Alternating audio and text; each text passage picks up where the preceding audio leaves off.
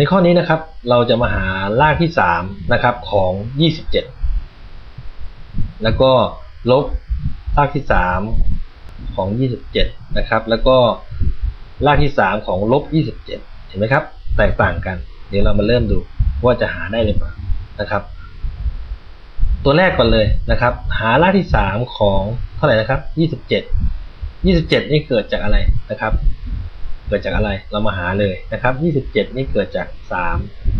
39 27ใช่ไหมครับนี่ถอนแยกตัวประกอบนะครับ339แสดงว่าเกิดจากเท่าไหร่นะครับ27นี่เกิดจากแยกตัวประกอบมาได้เป็น3คูณ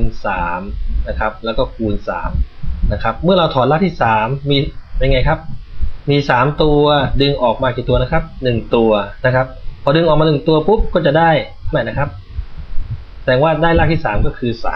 3โอเคไหมครับเป็นข้อย่อยแรกเรียบร้อยนะครับต่อไปนะครับเราก็จะมาหารากที่3ของ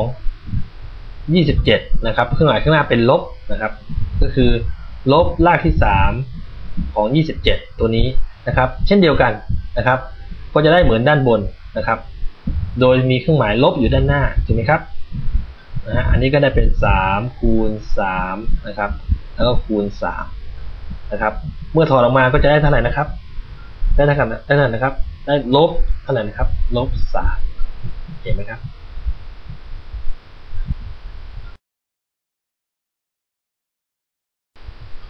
ต่อไปนะครับเราก็จะมาหารากที่3ใช่ไหมครับของเท่าไหร่นะครับลบ27นะครับ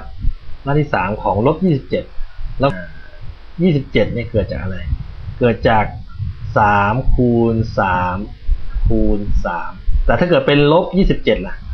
มันเกิดจากอะไรครับถ้าเป็นเครื่องหมายลบเหมือนกันหมดมาคูณกันได้ไหมดูสิครับลบ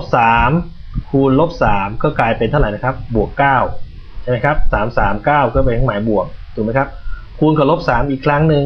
เป็นเครื่องหมายอะไรครับคือ9คูณกับลบ3ก็กลายเป็นเท่าไหร่นะครับเอา33ได้9ใช่ไหมครับคูณกับลบ3อีกทีนึงก็ได้เป็นลบ27แสดงว่าถ้าสมมุติว่าเราถอดรูทตรงนี้นะครับถอดรูทตรงนี้แสดงว่าถอดรูทได้ไหมครับถอดรากได้ไหมถอดรากได้เพราะว่าอะไรครับข้างในเหมือนกัน3ตัวถอดออกมาได้กี่ตัวนะครับ1ตัวก็คือลบ3แสดงว่าตรงนี้ถอดรากได้ไหมลบ27ถอดรูท3ถอดรากได้นะครับโอเคนะครับ